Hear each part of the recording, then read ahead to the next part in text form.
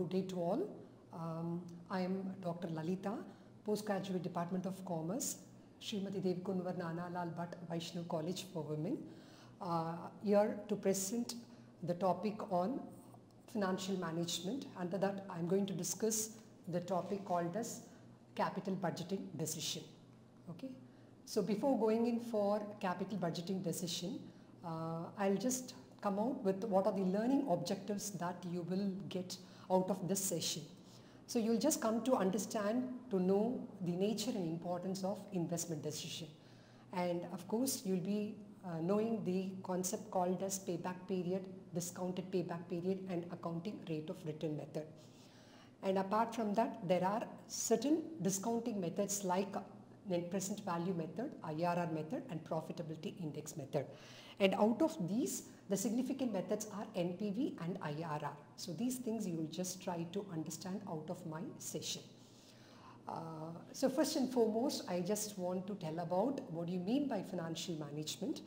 So everybody knows that finance is an important component which is an oil to the business as such. For all the activities to be carried out, finance is the essential aspect. It is a central focal point around which all the other activities are bound, that we know very well. And of course, we also know that finance is a scarce resources. So that scarce resources has to be utilized very effectively. So that's what we call it as a financial management is all about. So management in simple terms, the managing the changes. Okay, you'll not go as per plans as such. So things will change depending upon an economic, depending upon social environment, depending upon the political environment. So depending upon that, there will be changes. So that changes you need to adopt and you need to carry out the things. So that is what we call it as a management. So ultimately, financial management is nothing but is one kind of managerial activity which is concerned with planning and controlling of the firm's financial resources. Okay. So at the time, that is, it had been from the earlier part. So from 1890 to 1920, it had been, we never had a separate discipline called as financial management. It had been a part and parcel of your economics.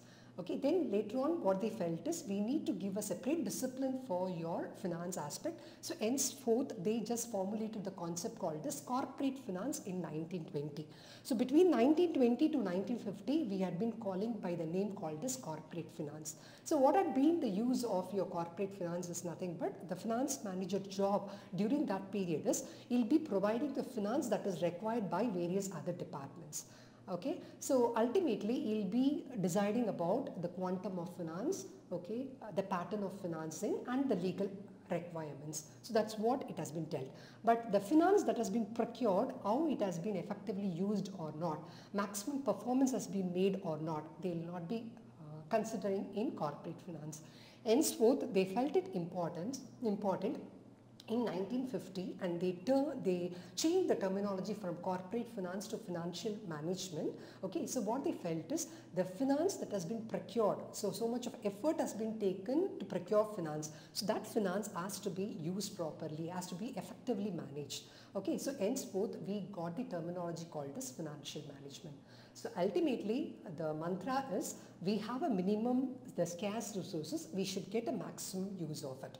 Okay, so what is the nature or the job of the financial manager is he must see that the risk, cost and control are properly balanced and there had been an optimal utilization of funds. So what do you mean by risk, cost and control? Say for example, there are two types of companies. Okay, they are already running company, they need an additional fund of 10 lakh rupees. Both the companies are in need of the additional funds of 10 lakh rupees. Okay, let us just come into a conclusion that the first company is raising the money through equity shares. The second company is raising the money through debentures.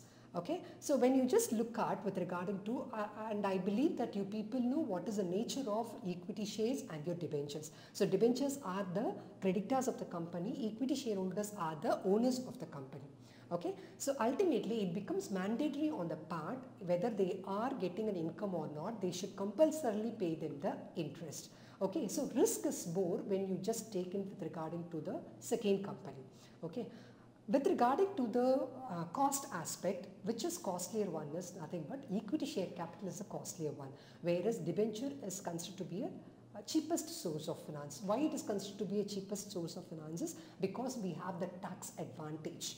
Okay, and apart from that, we pay them only a fixed rate of interest. It will not vary depending upon your profit. Okay, and when you just look into the control aspect, the first company loses its control because it has been shared by the other equity shareholders, whereas the second company doesn't lose its control.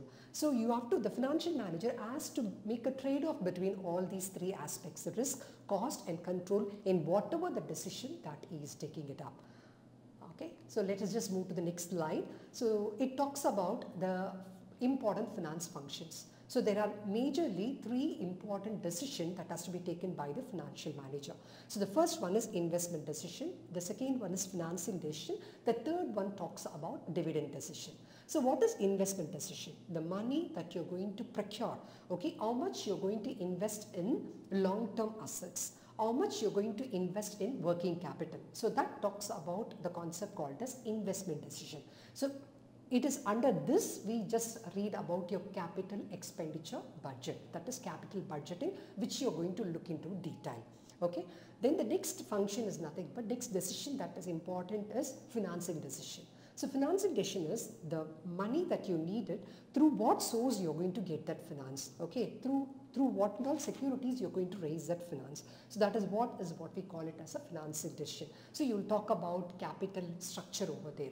And the last one, the money that you've earned, how much you're going to declare it as dividend to the equity shareholders and how much you're going to retain. So these are the three important decisions that will be taken into consideration by the finance manager. Okay, we are going to look into detail with regarding to the investment decision, right? So under investment decision, as I just told you earlier, okay, two things. One is in long-term investment, the other one is short-term. So when it's going to be a long-term, you call that as a capital budgeting or investment decision making or capital expenditure decision, or you can call them as an analysis of capital expenditure. Okay, so what is this actually? So it is nothing but the capital itself, it says that huge amount of money, okay, it has to be efficiently used, it has to be efficiently allocated. Okay, so it involves decision to commit the firm's funds to long-term assets ultimately. Okay, so capital budgeting or investment decisions are of considerable importance to the firm because it affects in the long run, it affects the growth of the firm, it affects the profitability, it affects the risk aspect. Okay, so the company is going or not, and moreover you need to take into consideration from the society point of view, this long-term decisions which has to be taken by the concern plays a major role. So henceforth it is very significant. Yeah, so let us just look at your definition of your capital budgeting. So capital is nothing but, as we know, it is a non-human resource, it is very scarce, it is not in abundance. Okay, and budget is always we say it is a quantified planning, okay, which guides future activities of an enterprise. So ultimately capital budgeting is nothing but it refers to the planned and pre-decided allocation of funds available to the business enterprise to long-term assets so that you will achieve a maximum profitability of the resources. Okay, how significant is this one? Okay, how important? Okay, what effect it just creates on the firm? So first and the foremost thing is it affects the growth of the firm. Okay, because it involves a huge amount of money, 10 lakhs of money or crores of money which you are investing. Okay, so it will have a long-term impact as such. So the firm's growth, okay, is decided on the basis of the capital budgeting decision. Okay, then the next one is it affects the risk of the firm. So see, when it's going to be a short term, you can estimate what is the risk, you can predict the risk as such. When it is going to be a long term, okay, there are a lot of risk and uncertainties that are possible due to so much of changes, environmental changes. Okay, so it affects the risk of the firm, and of course it involves a commitment of large amount of funds. And once you have decided this much you're going to invest in long-term funds, it is irreversible. Any mistakes, any blunders you are creating, okay, any fault that has arisen, you cannot reverse it back. It is not like your purchased stock worth of 10,000, there was a mistake, it has become obsolete, so you can just return it and you can get its scrap value. Whereas with regarding to in capital budgeting, if you commit a mistake, you cannot reverse back to your original position. If at all you are reversing back, you will incur huge loss. So that has to be taken into consideration. And ultimately, it is a most difficult decision to be made.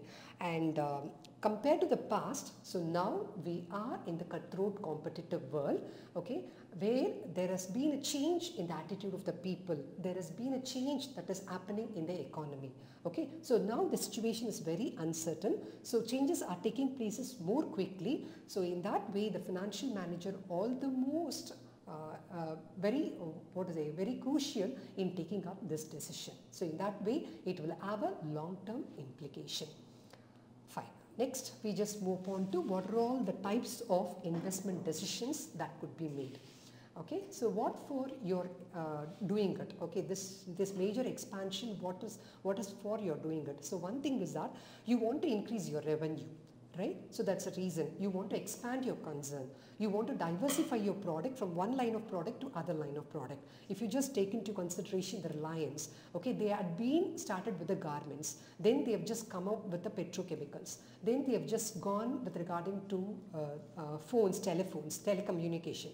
Okay, then they have moved to your retail outlet. So they want to expand, they want to diversify from one line of business to other line of business. So the ultimate essence or what is the result that they want to get is they want to increase their revenue. So that's a major thing. So for that they make up a capital expenditure budget. Okay. The other one is they want to reduce the cost. They are using a present machinery. So that machinery is outdated, okay, or it is creating lot of issues. Okay, they want to reduce the cost. Okay, it consumes so many people, employees. By mechanization, you can reduce the number of employees. So in that case, you go for what we call it as a replacement and modernization.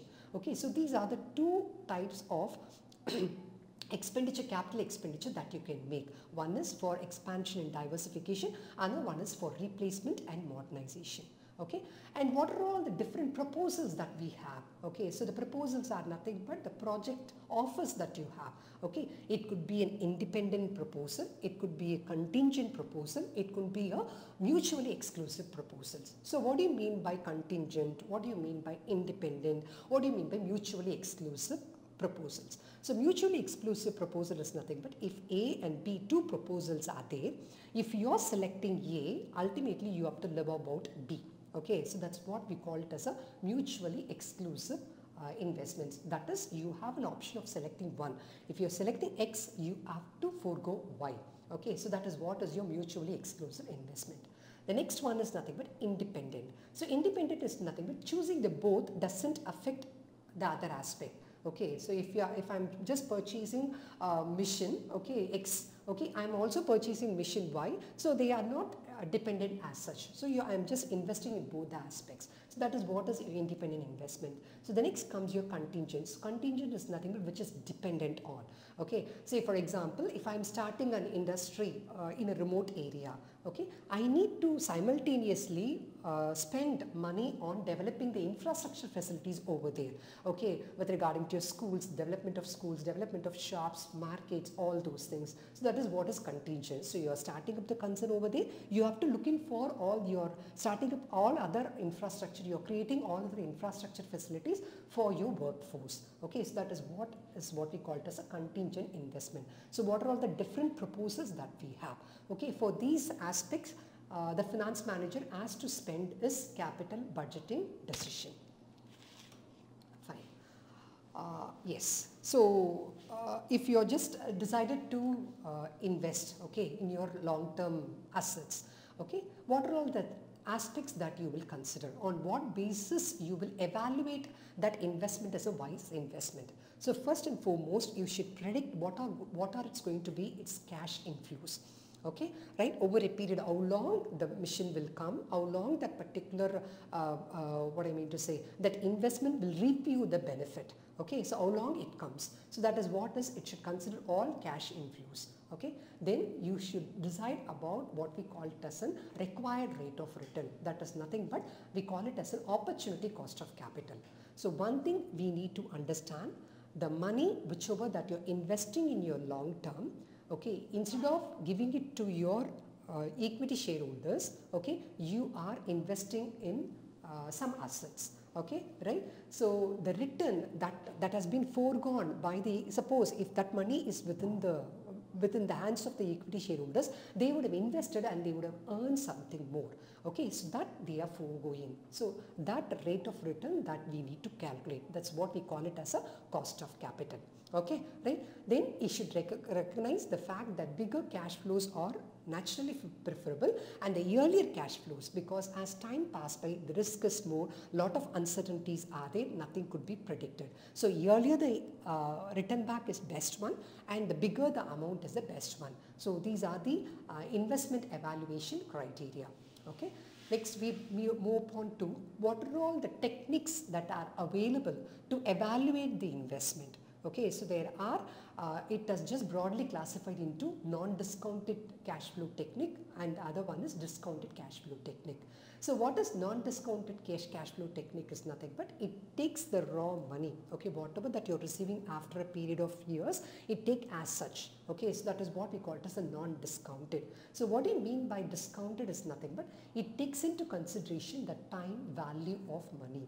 Okay, the rupee that you have today in your hand is more worthier than a rupee that you receive tomorrow. Okay, you know very well, okay, if with the help of 10,000 rupees you are going to acquire a refrigerator or something like that. Okay, with that same 10,000 rupees, after 2 years you cannot acquire the same refrigerator, because the time value of money gets depleted because of inflation. Okay, so those aspects will be taken into consideration by the discounted cash flow techniques. Okay, so we just quickly go through with regarding to your the first method, that is non-discounting method. So that is nothing but payback period method. So what is actually payback period method? I have invested.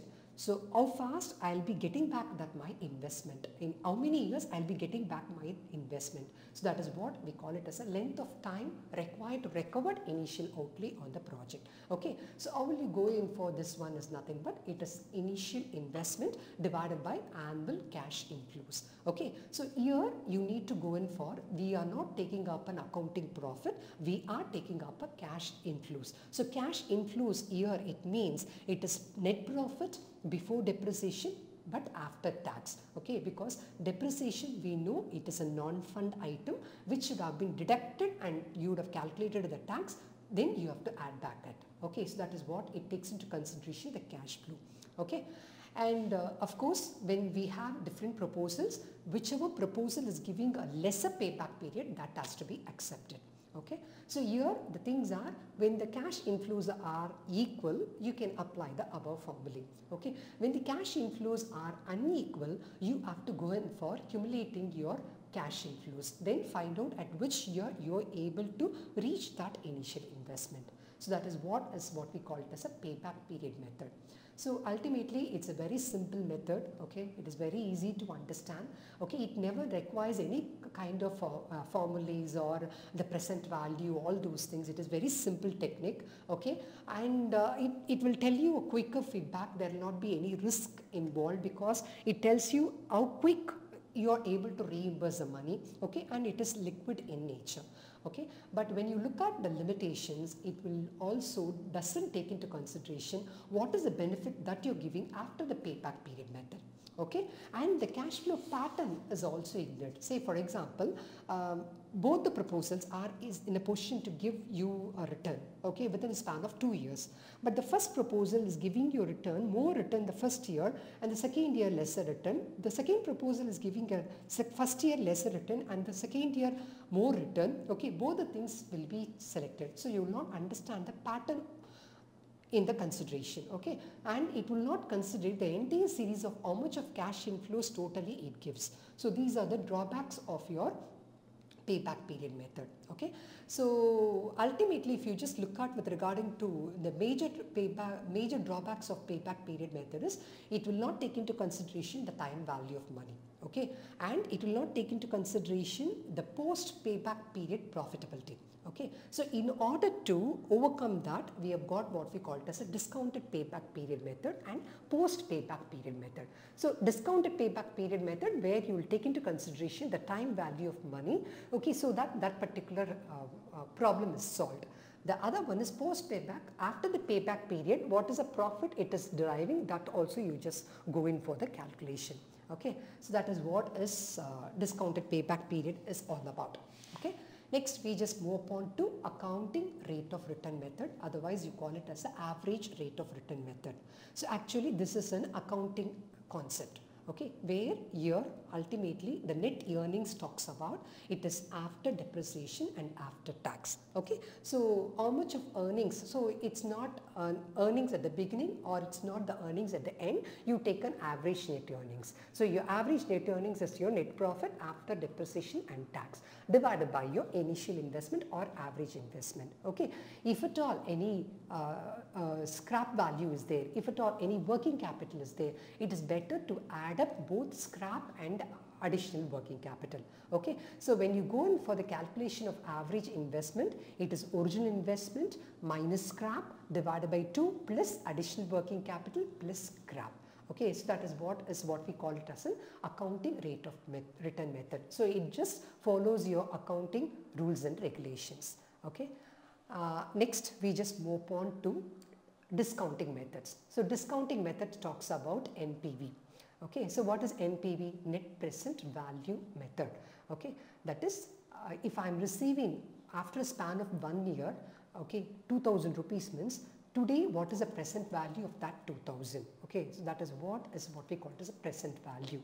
Okay, I will not take the absolute figures, I will see to it for a today's position what is its value. Okay, so what I am doing it, I am discounting the future returns that I am getting it. Okay, so that I am taking into consideration the inflation aspect also. Okay, so that is what is your NPV is all about. Okay, so any financial action that has a positive NPV creates wealth for your shareholders. Okay, let me just tell you with a very good example. Say you have a fund to the worth of 10,000 rupees. Okay, in that 2,500 you are investing in one project. Okay, one proposal, and by doing an NPV you came to understand that 2,500 has become 2,750. Okay, so now 250 rupees which has been, suppose if it is in the funds, it not been used, okay, you would not have improvised the wealth of your shareholders. So the ultimate purpose of your financial manager is nothing but you have to maximize the shareholders' wealth. Okay, the shareholders return, equity shareholders return.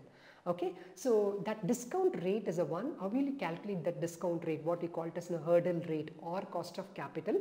It just depends on the time and the risk preference of the suppliers of the capital. Okay, how much they expect. Okay, so we just look at with regarding to what are the steps, okay, in calculating your NPV. So first and foremost is you will calculate what are the total cash inflows that you receive out of a project. Then you take your discount factor, okay, you just convert the cash flows into a present value. Same way, the cash outflow also will be converted into a present value. So when your present value of cash inflows are greater than the present value of cash outflows, you can accept that proposal. Okay, so that's how this acceptance rules of NPV works is, you can accept the project when NPV is positive. Okay, you can reject the project when NPV is negative. You may accept the project when NPV is 0, that is nothing but it just equalizes to your IRR, internal rate of return. Okay, next we just move on to the concept called as the next discounting rate of return method is internal rate of return method. Okay, so the other names for IRR is nothing but it is called as yield on investment or maximum efficiency of capital or marginal productivity of capital or rate of return, or you can call them as a time adjusted rate of return and so on. Why it is called as internal rate of return? Okay, here the rate whichever that you decides, okay, that has been decided internally. Okay, so what we will do is we will see to it what is the present value of cash inflows. Okay, what is the present value of cash inflows outflows. So you equalize this, thus on that basis of the rate, okay, you fix up that rate. Okay, it has not been decided, that rate is not been, okay, that rate will be fixed on the basis of the cash inflows you are receiving it. Okay, so that rate is not fixed externally. Okay, henceforth you call the name as it is an internal rate of return method. Okay, fine. So this you can just say it is the discount rate that which equates the present value of net cash inflows with the aggregate present value of cash outflows of the project. Okay, when you just look at the steps, okay, you have what we call it as a payback period, that is initial investment divided by annual average cash inflow. So you will get one factor.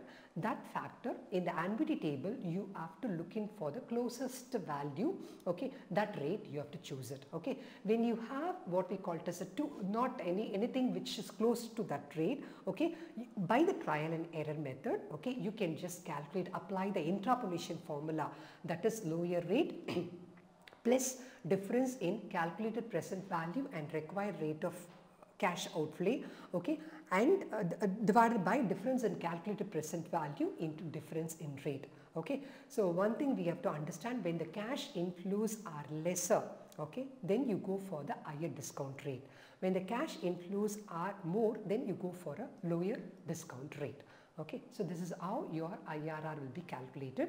So when you just go in for the acceptance rule of IRR, you can accept the project when your IRR is greater than the opportunity cost of capital. So when your IRR is lesser than the opportunity cost of capital, you can reject it. Okay, when it is equal, it depends upon you. You may either accept or reject depending upon so many other factors. The last discounting method is nothing but excess present value index method. Okay, so it is also called as benefit cost ratio, right? So what is this is nothing but you just go in for total present value of cash inflows divided by total present value of cash outflows. Okay, so what is the difference between NPV and excess present value indexes? It will tell you relatively which project is the best one.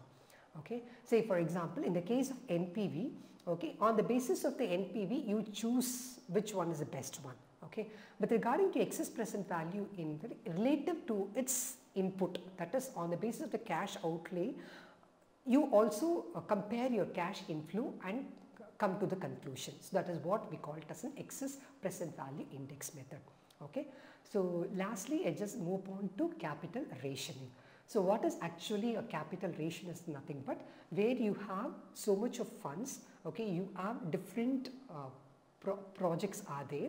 Okay, so which project to select? Okay, which project to select? So as I just told you, compared to all the other methods, okay, IRR and NPV are very prominently used method, the best method, which are free from limitations, which takes into consideration, okay, the time value of money and which will boost up the wealth maximization of the equity shareholders. Okay, so on the basis of the profitability index, on the basis of IRR, you can rank the project which is giving you an highest NPV, which is giving you an highest IRR, that would be selected. Okay, you can arrange in a descending order and you can choose it.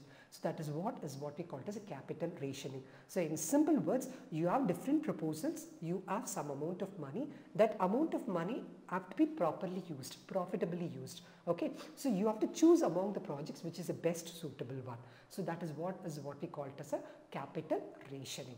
Okay, so henceforth I just summarize the concept which you have read. So ultimately the investments involves cash flows over a longer period. Okay, the profitability of an investment is ultimately determined by evaluating its cash inflows. Okay, so we have seen about certain discounting methods like NPV, IRR and profitability index method. Okay, same way some non-discounting methods like payback period method, accounting rate of return method. Okay, so each and every method has its own limitations and advantages are there, but comparatively when you evaluate all the methods, okay, both IRR and NPV methods, okay, takes into consideration time value of money, and also it just serves the purpose of wealth maximization of an equity shareholders. Okay, thank you.